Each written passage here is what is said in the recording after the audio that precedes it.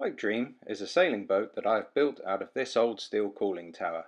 My original dream was to sail her around the world, but time and money have always been against me.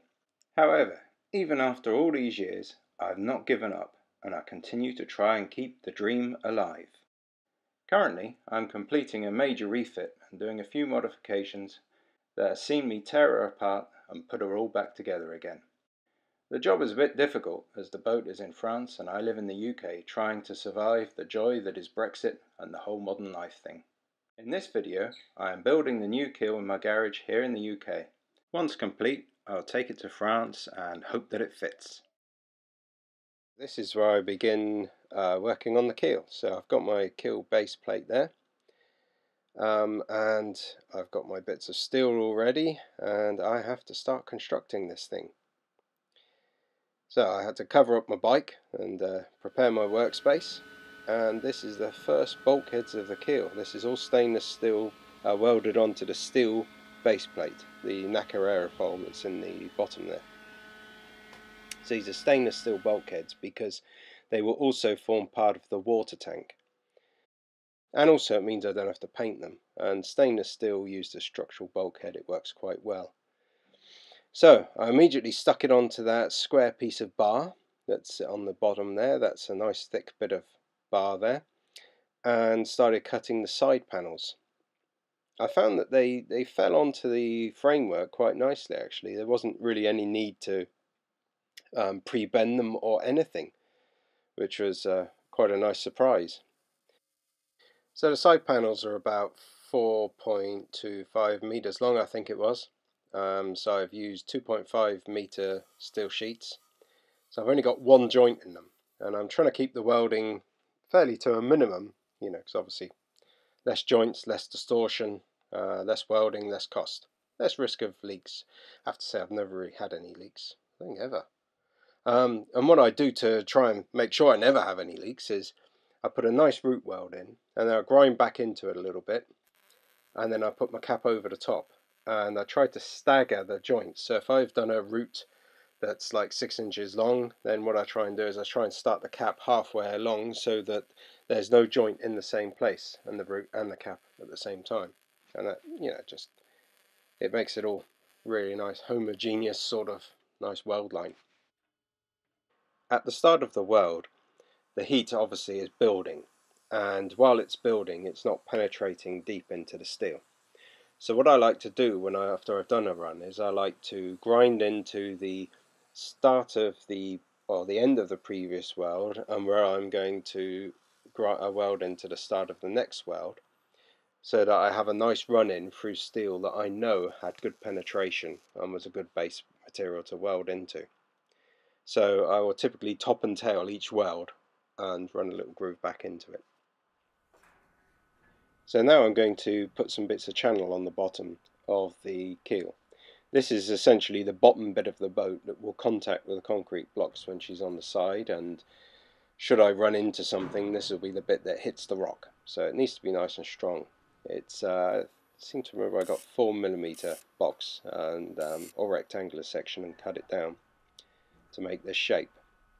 There's going to be extra bits going on shortly, but this is the very base of the keel going on here.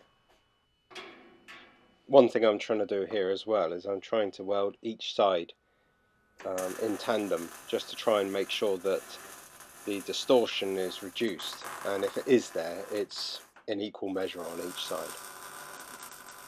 With the base bit now welded on, it's really coming together and becoming a lot more stiffer. The scouring of the steel plate I've done there with the grinder is because it's cold rolled steel plate, and there's no mill skill on it, but I need to create a key for the paint to stick into. Here I'm cutting the base bits for the keel. What I'm trying to explain in this particular clip here is that the plasma cutter is a bit like a MIG welder, in that you have an earth clamp going to the piece of work, and then you have the gun there which puts in a large amount of electricity, and then instead of injecting the wire through to weld it together, you inject compressed air, and the compressed air just forces the molten steel out, creating the cut. It's a really cool system. I've used oxyacetylene before and a lot, and This is just so much easier to use. Now with the plasma cutting done, obviously you shake around a little bit, you don't quite get a nice straight line. Also the compressed air's forced the metal out and sometimes it leaves a bit of slag, which you can usually just hammer off, and it's actually a really satisfying thing to get a little hammer and just chip off that slag. But then obviously you have to grind it nice and flat, which is what I'm going to explain now.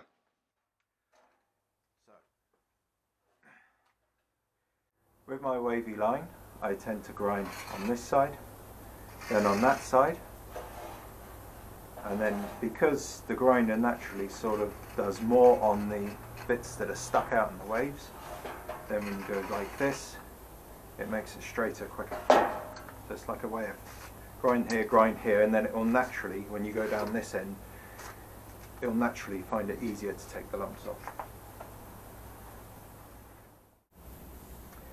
So my keel is going to look something like this, and the boat's up here. So I've stuck this piece of skeg material here, right? But obviously that's on a flat piece of 3mm. So this is all 3mm around here.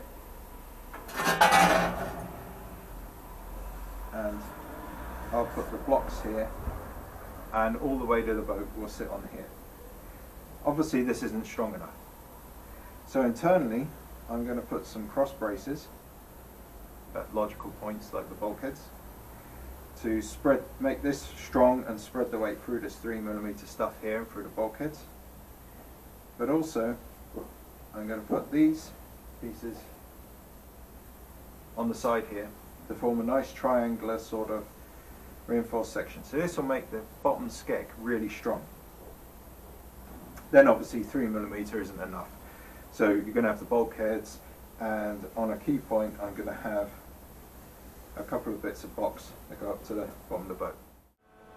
So this is a standard welding mask with the auto dimming, but here you've got a grinder setting, so I can set it there, and I can use it for grinding, and I can use it for plasma cutting on that setting because it's still dark enough for plasma cutting, as long as you don't look at the plasma too much. But all the grinding dust falls off of here, whereas if you use the normal goggles like these, the grinding dust sits here, sits around your forehead, you take them off and it drops in your eyes. So when I use these, I'm always getting bits in the eyes. If I use this, despite the fact that it's all open around here, don't have any problems. So anyhow, I have to turn it off the grinder setting, stick it up to about 12 on here, and that's pretty good.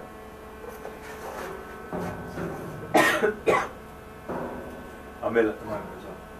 So, what I'm going to do is I'm going to weld this on the first piece and then pull it around as I weld.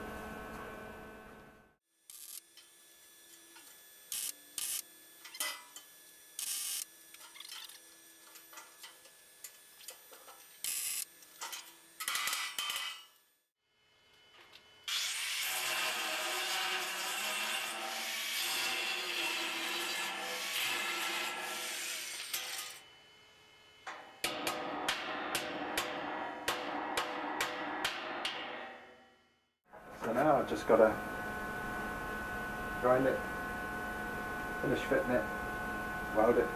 But before I do that, I've got to cut the other side because it's always good to run them in pairs. You get distortion this side, distortion that side. So I'll run similar welds to what I've done here before I weld this anymore.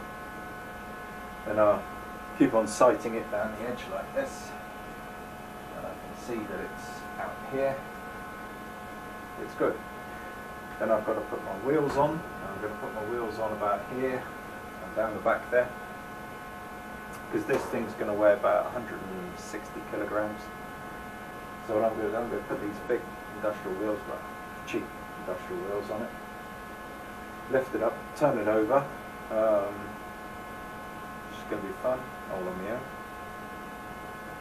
But that's fairly easy to do. I'll just lift one end at a time, and then at the moment it's only about 100 kilos, if that. and then I'll flip it over onto its wheels, fit out the inside, and then with its wheels I'll be able to load it onto the trailer, and I'll be able to take it over to France, unload it out of the trailer, roll it underneath the boat, jack it up, test it, pull it away, grind it, clean it, put it back, test it, and a couple of times because it'll be on the wheels, and then weld on. So I'm just welding the wheels on quick. These are pretty good little wheels. They're about £4 or £5 each, I think it was, and they support, I think it was about 120 or 150 kilogram each. But it's plenty enough for this keel, because as I say, it's going to be about 160, 180 kilograms, and yeah, this should do pretty good. So the next job was to turn her the right way up and start working on the internals like the water tanks. But that's for the next video. So thanks very much for watching. Thanks, bye.